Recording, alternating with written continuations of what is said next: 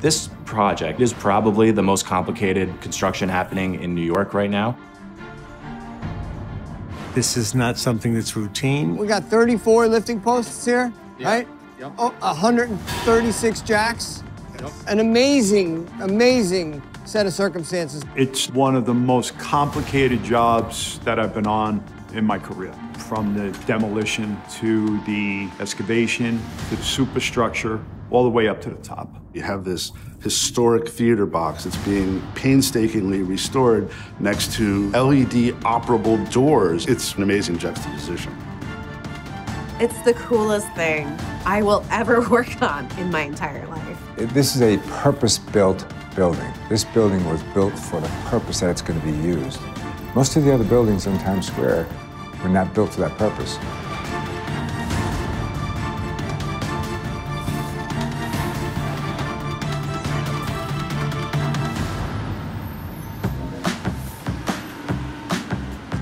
To me, the most fascinating thing about New York is it's this 13-mile little piece of rock where from the 1600s onward has always kind of been this hotbed of culture, different ethnicities. And I think anytime you bring a lot of people together, specifically in the middle of two rivers, you need to entertain them. Broadway became this iconic interest of why people came to Times Square. And that existed all the way through every period of Times Square, whether it was the heyday of peep shows, whether it was sort of the mallification that took place in the 90s. The other thing that's always been there consistently is signage. So I think anyone else who walks these streets of Times Square sees billboards, you see big commercial, big brands. But for me, I see all kind of the nooks and crannies, the old stuff that's left amid all of the new. And the TSX building, to me, does a very similar thing with the old palace, this old historic thing built in this kind of glorious commercial entity.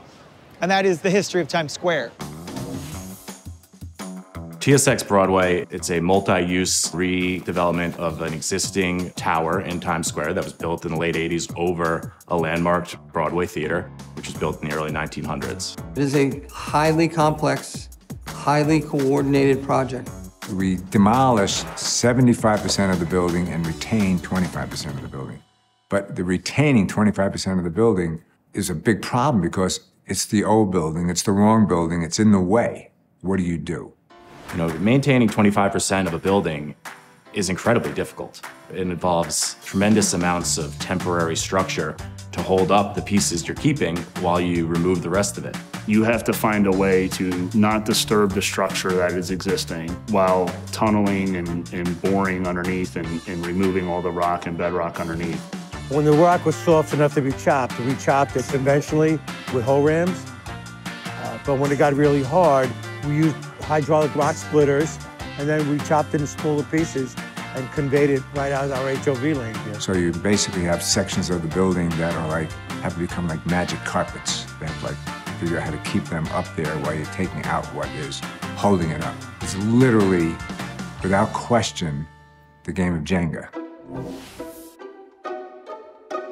Did you lift the theater yet? That's the most common question. Robert, have you lifted the theater yet? So the TSX building to me represents the commercial, glorious heart of Times Square. And then literally underneath it, you have the Palace. The Palace Theater is an iconic theater, one of the most famous ones in Times Square. The Palace Theater really starts as a vaudeville theater. The Palace really began to make its resurgence and comeback in 1956 when Judy Garland began playing her shows. If you hadn't performed in the Palace Theater, you hadn't really performed on Broadway. We are literally lifting the theater 30 feet. And in order to do that, first we need to detach it from its existing foundation.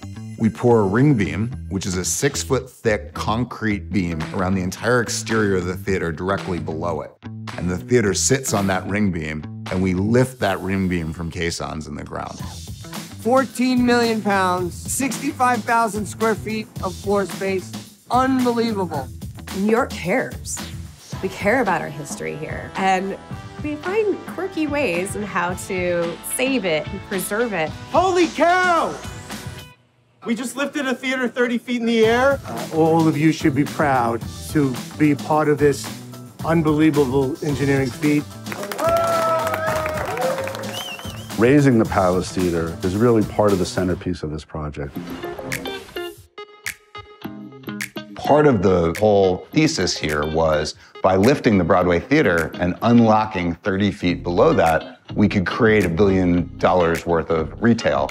This is the greatest canvas for that because I have 56 million people to experiment with. The ultimate programming of what happens inside this space is really going to be up to the tenant. But what we've provided for is flexibility in terms of its technology. The terrace zone is going to be at the top of the podium where the building sets back, and it's designed for one-of-a-kind restaurants and venues where you can literally hang out and overlook Times Square. We're building a new hotel which will have views like no other hotel anywhere. The way we design the hotel, it's floor-to-ceiling glass, so the views, of course, are unobstructed, to the ball drop in Times Square. We decided that we really wanted to create the whole building as a signage program. So we actually designed a facade that has LED built into it. So it's up 580 feet in the sky. There are 2,600 some odd of these curtain wall panels. Each panel is specifically numbered and fits in a specific place on the building. This is going to be the best display you've ever seen in Times Square. The fact that TSX is incorporating these ginormous screens that'll cover most of the building, it figures prominently in the history of Times Square, which is a world of billboards. That opening there will be the stage out to Times Square. It will be able to perform out to this corner, to all of Times Square and throughout the world. And as the doors open, those performers will be then projected out onto the street and have an outdoor audience. This is going to be a massive stage with the world's largest operable LED doors that opens up onto Times Square. A game changer. Nobody else in the square has that. I want people to know we built it for them. We built it for their pleasure, their enjoyment, their ability to share and entertain each other and be entertained. That's why we built it, for the entire world.